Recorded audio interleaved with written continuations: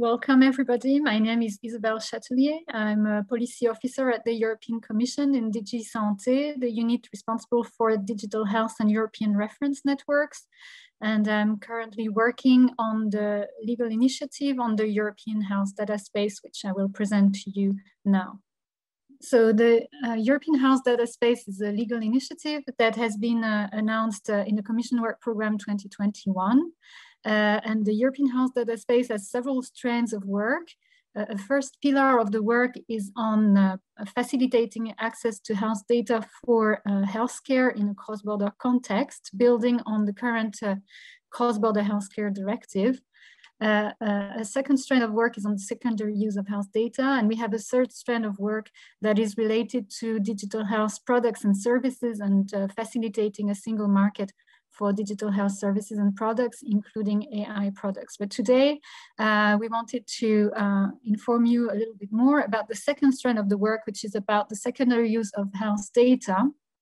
That is, how to facilitate access to health data for further use for different purposes, such as research, innovation, public health policy making, and regulatory decision making. And to do that, we are looking at several different kinds of measures, legislative and non-legislative measures, in order to provide for the appropriate framework and conditions to facilitate and support this secondary use of health data. Currently, for the legal initiative, we are working on the better regulation aspects to analyze what are the current problems to overcome and design a number of policy options in order to overcome these problems. But we have also a set of non-legislative measures that will also accompany the implementation of this European Health Data Space, with aspects relating to further enhancing the quality of data, and also work related to support the setting up of infrastructure for the secondary use of health data, and measures also to facilitate capacity building and training of professionals, which will be supported through different EU funding and national funding.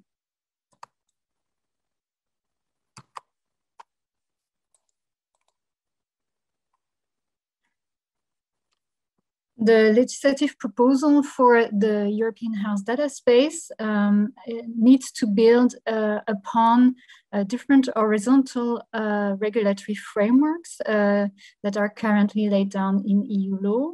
A first aspect of it is the General Data Protection Regulation, as we are talking about the access to and the further processing of health data. These are sensitive data that have a specific level of protection under the General Data Protection Regulation. And therefore, the framework that needs to be built for the European Health Data Space needs to fully respect the data protection rules at EU level. Another aspect that we need to take into account is also the proposal for a Data Governance Act that was adopted by the Commission in November, lays down a horizontal framework for access to data in any kind of sector. And these are the quite common rules that will apply to any data access and data sharing across sectors in the EU. And for the European Health Data Space, we need to follow on those rules, and we can complement them further for specific sectoral aspects of the health sector. And finally, we are also very much looking into ensuring compliance also with the AI regulatory framework. The Commission recently adopted a proposal to lay down a horizontal framework on artificial intelligence, and we are also looking at how the access to and reuse of health data within the European Health Data Space could help support also this AI framework. If we look closer to the Data Governance Act, there is the first main pillar, which is about making access to public data, to data held by public bodies, easier for third parties.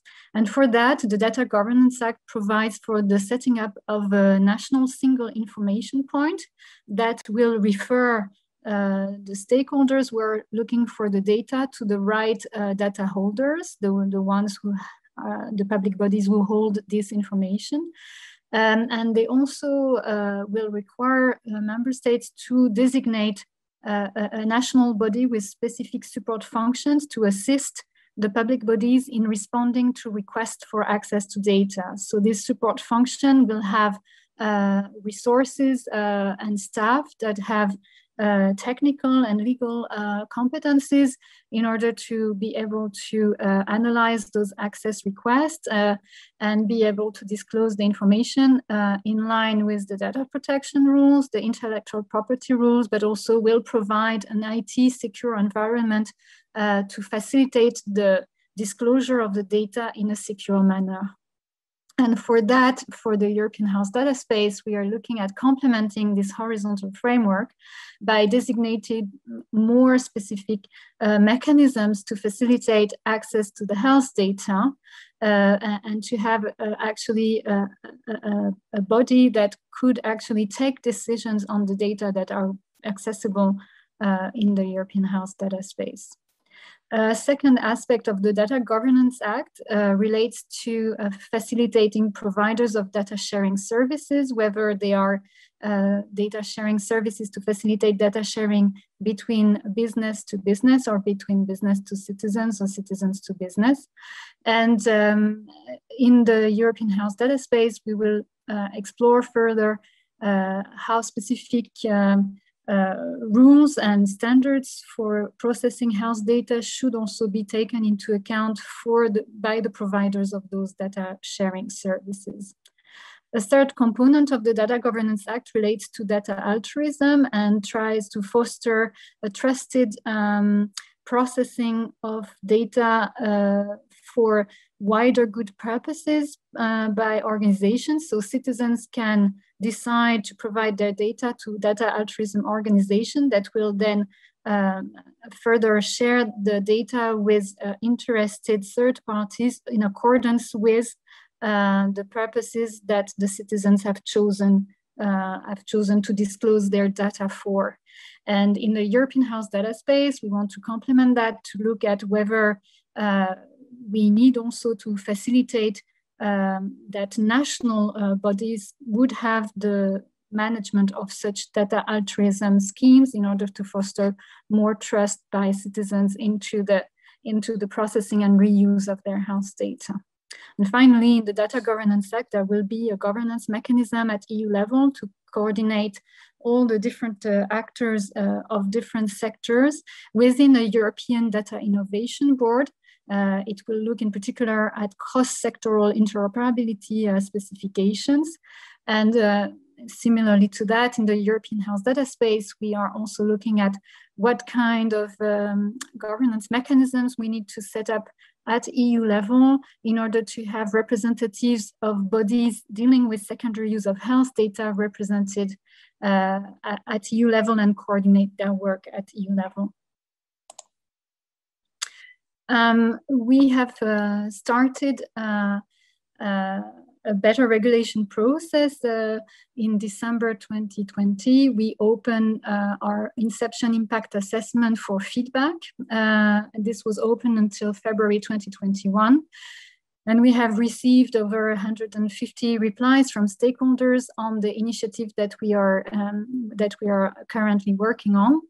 And as regards this trend of work on secondary use of health data, it is very interesting to see that the stakeholders really insisted on a key and number of issues for this, for building this European Health Data Space. One main comment was that it needs to receive a strong and trusted governance framework, which should be fully compliant with the General Data Protection Regulation and ethical requirements, that there should be full transparency on the data reuse and also full security guaranteed to the data that are being processed. And it should also take a patient-centric approach. The stakeholders also pointed to the fact that there needs to be also alignment of the governance mechanisms at national level and EU level, and also coherence with the proposed Data Governance Act. Quite a lot of comments also insisted on the need for appropriate data quality and interoperability standards in order to facilitate a consistent approach to access to health data and reuse of health data. There was also feedback on the way that cloud infrastructures, in particular federated cloud infrastructure, could help support the building of the infrastructure for the secondary use of health data. And finally, also quite common comment from stakeholders was that this data access and reuse for secondary uses of health data needs to rely on a broad engagement with the public, so the public should be quite actively engaged. We published on the 3rd of May a public consultation on the European Health Data Space. This is open for feedback until the 26th of July. And as regards secondary use of health data, we have highlighted a number of policy options that we are considering. Some of them are being alternative policy options from a lower level of intensity to a higher level of intensity. And we are seeking feedback from stakeholders to understand in what direction we should build the European Health Data Space on these aspects. For the secondary use of health data, what we are looking into, first of all, is to understand what kind of mechanisms we need at national level in order to facilitate this access to health data for reuse. We have been observing the developments in national level, and some member states have started to implement so-called data permit authorities. Therefore, we are looking into whether we should also build a model that has common elements for setting up those data permit authorities across the EU. Another question is also, as I mentioned previously, about the role of these data permit authorities in managing the data altruism schemes and being themselves a kind of intermediate between the citizens and the reusers and managing the consent of individuals and the reuse in accordance with the choices of the individual. A second main pillar for the work that we are doing is also to assess what is the content of the rules that we need to lay down with respect to access to health data so that it is in line with the GDPR and with the ethical requirements. And for that, we are exploring what kind of health data categories we need to provide access to and whether we should, how far should these health data categories be specified, and what kind of health data categories should the European Health Data Space facilitate access to. Of course, we are looking at purely medical data, electronic health records, but beyond that, we are also looking at whether to include data from social claim reimbursements, genomic data, and other types of data. And then we are also trying to understand what is the format in which the data should be made accessible, whether it should be anonymized, pseudonymized, or in what circumstances would fully identifiable data sets be authorized to be provided to third parties.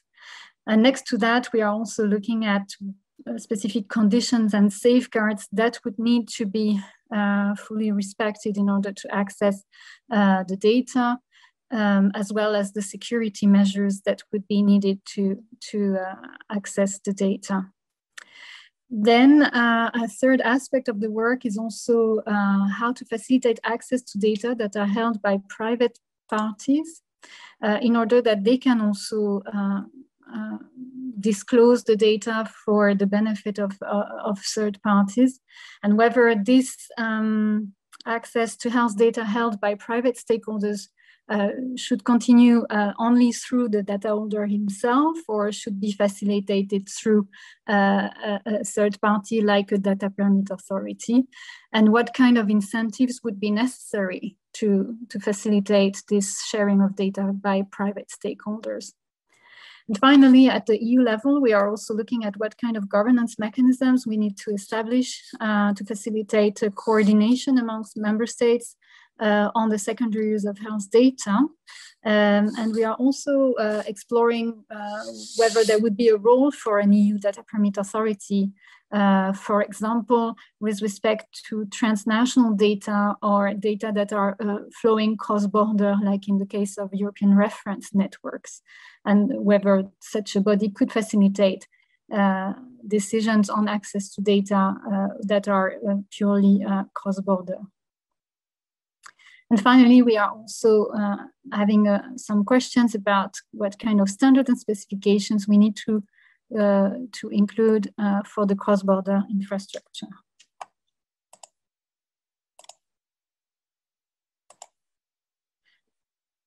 So just to recap, as I mentioned, we have launched the Inception Impact Assessment and that was closed in February, and we have received already the feedback, but we have now opened a full public consultation of the 3rd of May with feedback to be provided by the 26th of July. We are currently working on preparing our impact assessment for this initiative, and we are relying on a number of studies. There is a study that was already finalized in February on the assessment of the EU member states' rules on health data in the light of GDPR, which has been very informative to understand the situation of fragmentation within the member states as regards the implementation of the GDPR in health and research. We are currently finalizing a study on regulatory gaps.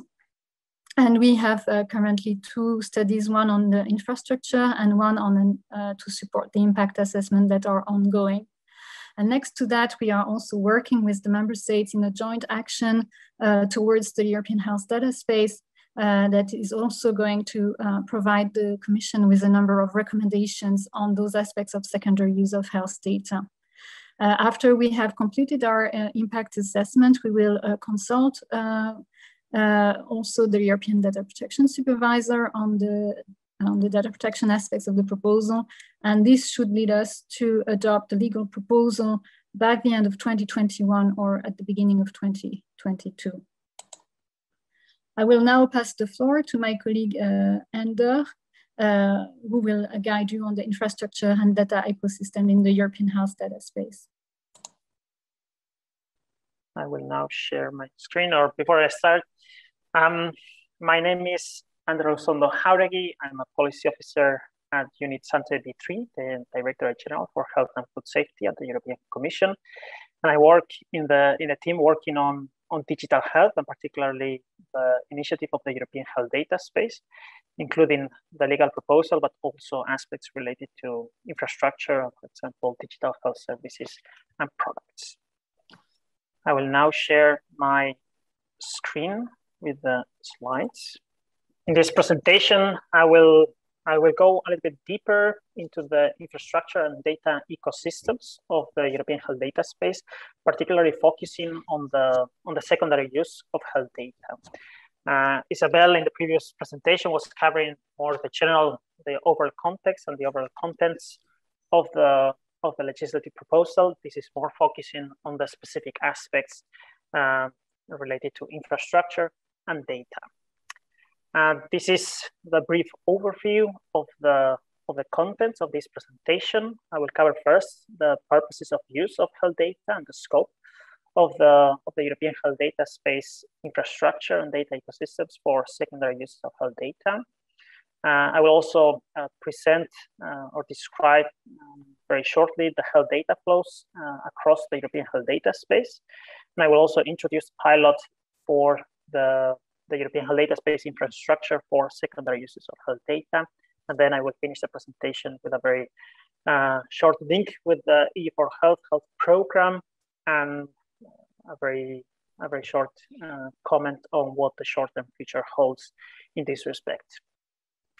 So I think when we talk about the data and infrastructure ecosystem of the European health data space, I think it's important to distinguish between 2 key subsystems or subspaces in the European health data space.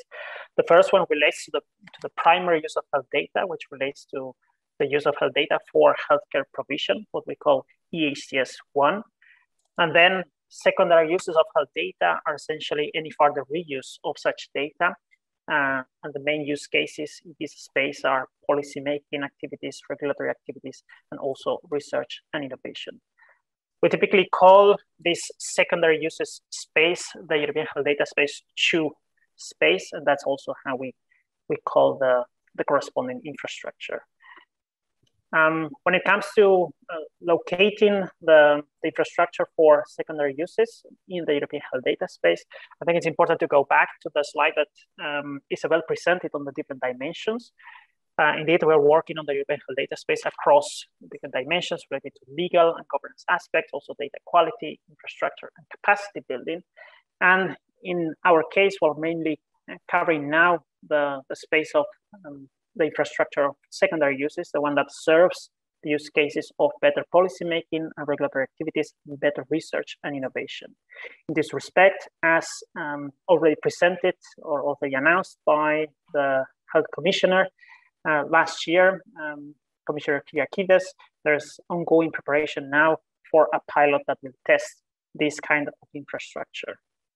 Here, the TEDAS Joint Action is a key contributor, as well as the other forums, and also the EU for Health program will be the main source of funding for this infrastructure.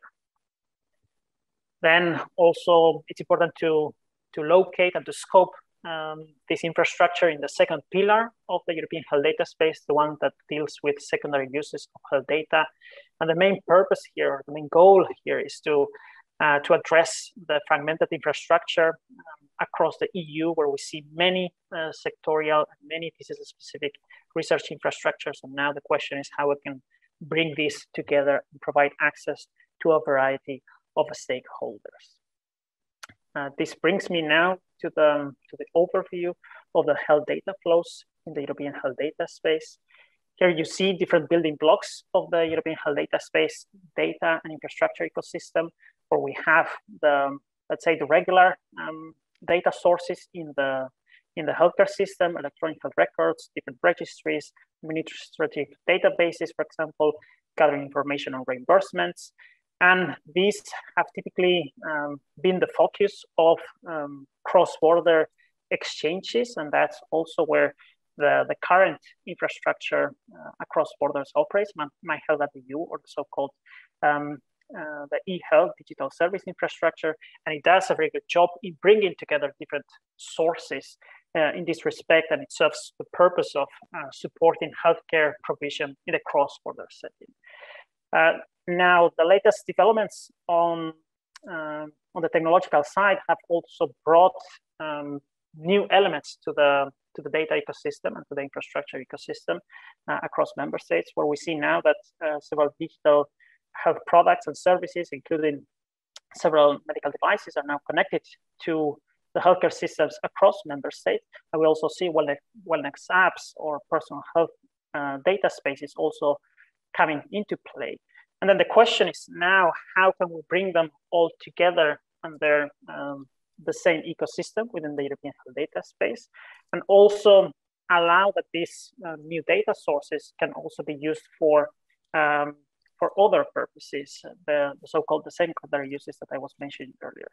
So there's a need there that the European Health Data Space 2 infrastructure will need to satisfy a gap that they will need to cover, so that there is health data access for different communities in the health ecosystem, and this includes communities in the area of market surveillance of digital health products or digital products, or also pharmaceutical products.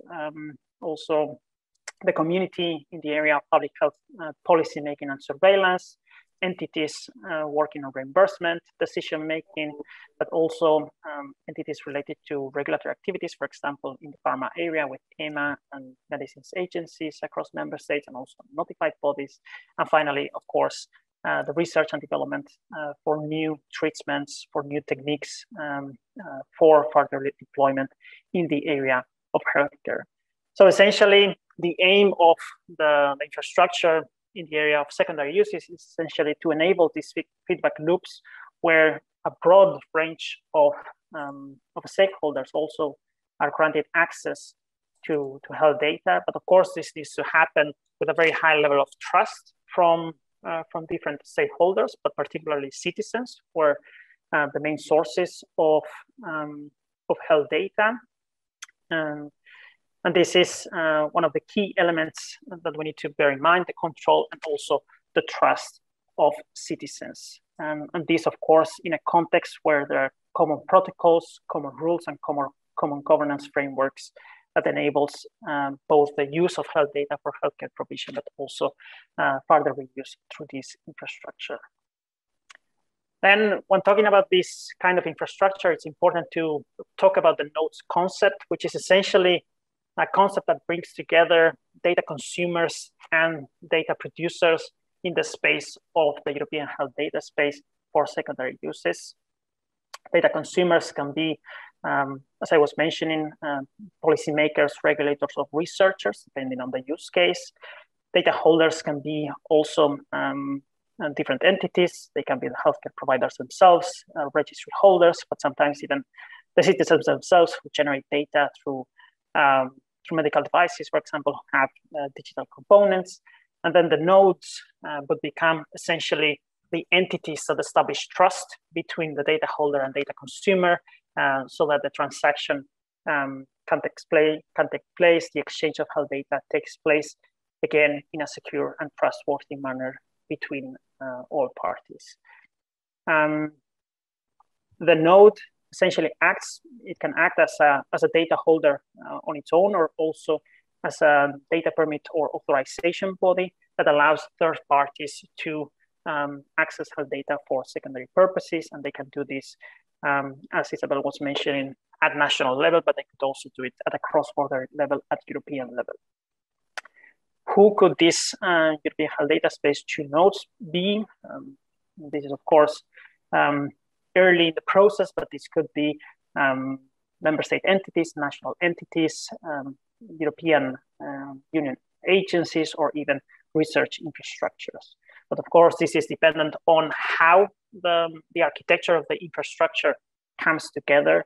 And for that purpose, we're currently working on a pilot for the EHDS2, essentially to understand the feasibility of connecting different bodies and different stakeholders dealing with secondary use of health data at European level. And this involves data permit authorities, but also data sharing infrastructures and regulatory and public health bodies. So essentially the question is how these links that you see on the right-hand side of the slide should be established at the European level.